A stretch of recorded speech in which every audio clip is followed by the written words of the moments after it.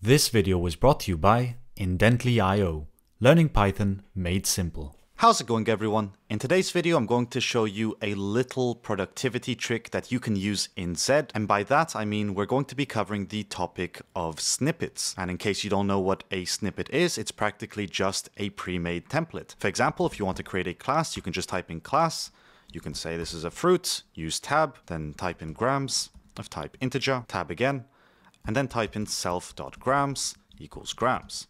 As you can see, that was pre-made for me because I created this template which I could easily fill in.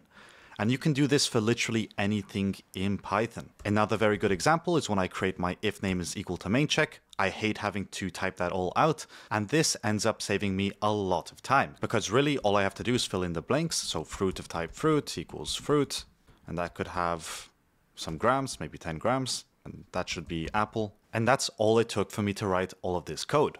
At the end of the day, all I did is create the name of fruit, added some grams, created this part here, and then I instantiated it. But the rest was just a pre-made template. And you can also do it for silly things such as creating a function. In case you don't want to fill that out every single time, you can say this is a function. It has a variable of type integer.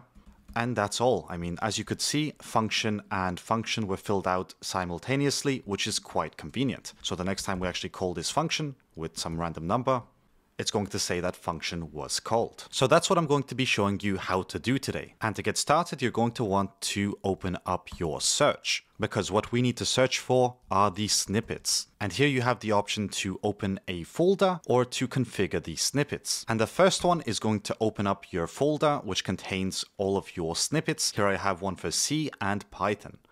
Yours is probably going to be empty if it's the first time you're doing that. So let's open up that search bar once again. Type in snippets and tap on configure snippets. Here you're going to want to search for Python and tap on enter. Now, as you can see, mine is filled with snippets. But to make this easy to understand, I'm just going to remove everything and we're going to start from scratch. So first of all, you need to realize that this is a JSON file, which means we need to start this with curly brackets. And the first thing we need to do is give our shortcut or our template a name. For example, here we can type in default function. Then inside here, we can start opening this up with another pair of curly brackets. By default, this is going to be used as the snippet shortcut, which means if we go back to our main file and type in default function, once we complete that snippet, this is going to insert the snippet that we created. Otherwise, you can choose to provide a prefix. And a prefix is more or less the shortcut you actually want to use when you want to insert this template.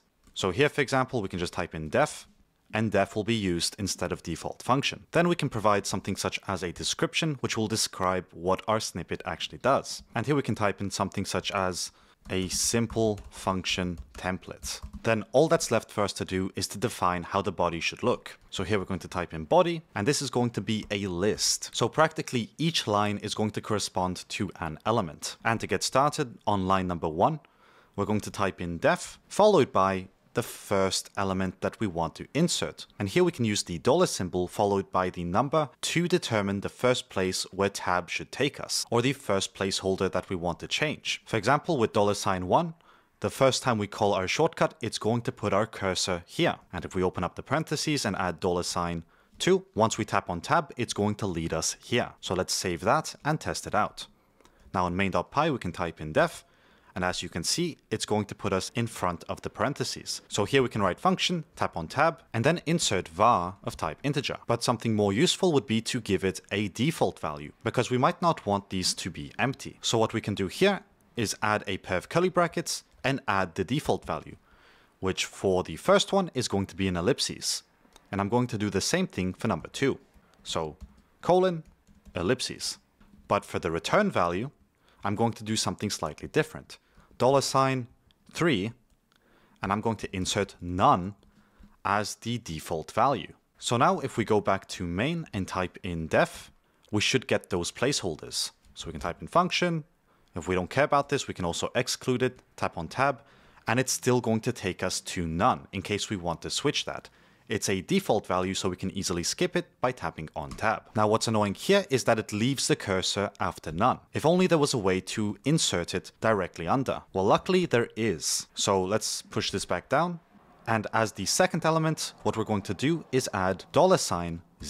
$0 determines the final destination of the cursor. Although before we go back to main.py and try to call this, we're going to add 4 spaces so that it is indented properly. Now let's go back to main.py, use our placeholder, call it function, give it no arguments, and now we can print hello world. And when we run this, obviously nothing's going to happen because I always forget to run it or to call it.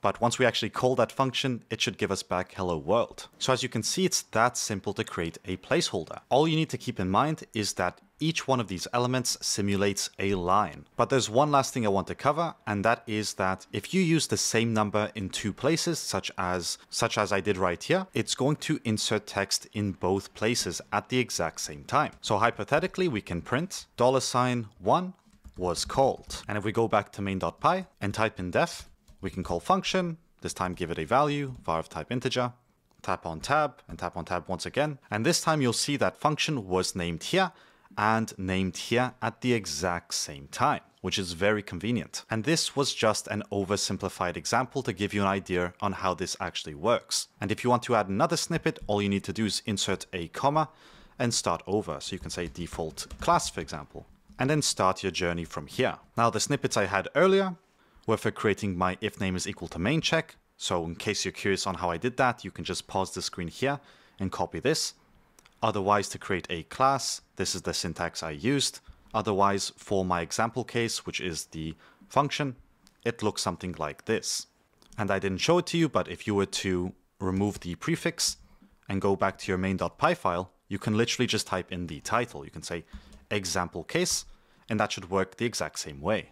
But I prefer to have the prefix, and I probably should give it a better title, such as create a function. So yeah, that's actually all I wanted to cover in today's video. I know that most code editors have this feature, so I just wanted to show you how it was done in Z, because in PyCharm I would use it all the time, and there they call them live templates. But here they're just called snippets, and they're very quick to create, or very easy to create, as you can see. And we can print hello Bob, because it's been a while since we've greeted our neighbor Bob. And there we go. Anyway, that's actually all I wanted to cover in today's video. Do let me know what you think about snippets in the comment section down below. But otherwise, with all that being said, thanks for watching, and I'll see you in the next video.